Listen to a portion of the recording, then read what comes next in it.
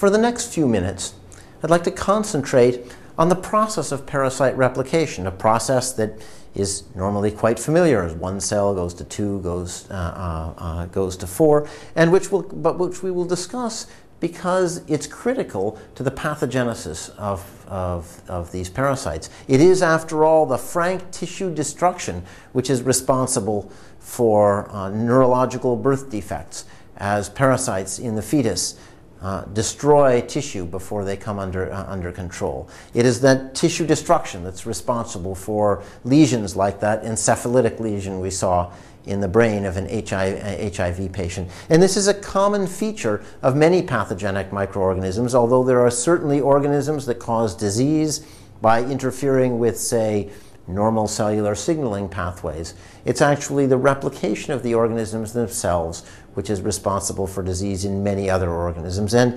in this way, we can think of the problem as very much analogous to that of cancer cells, where it's not the mutation in an individual cell which is responsible for disease, but the uncontrolled proliferation of cells. And therefore, cancer chemotherapy is typically targeted at blocking that proliferation. In much the same way, much antimicrobial therapy is targeted specifically at blocking the replication of parasites. So if we understand more about that replication process, and particularly novel features that we might be able to specifically target, we may be able to interfere with them in useful ways.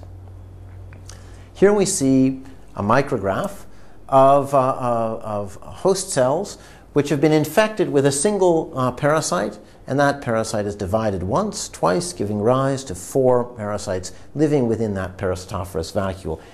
Here's another parasitophorous vacuole, another parasite infected maybe a little bit earlier, replicated 3 times, giving rise to 8 parasites, and yet another with 16 parasites.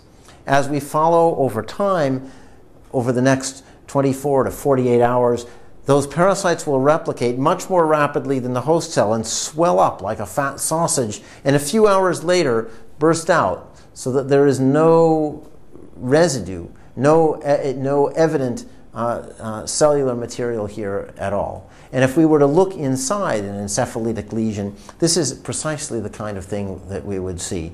Destruction of tissue and perhaps inflammation that is a result of that tissue destruction.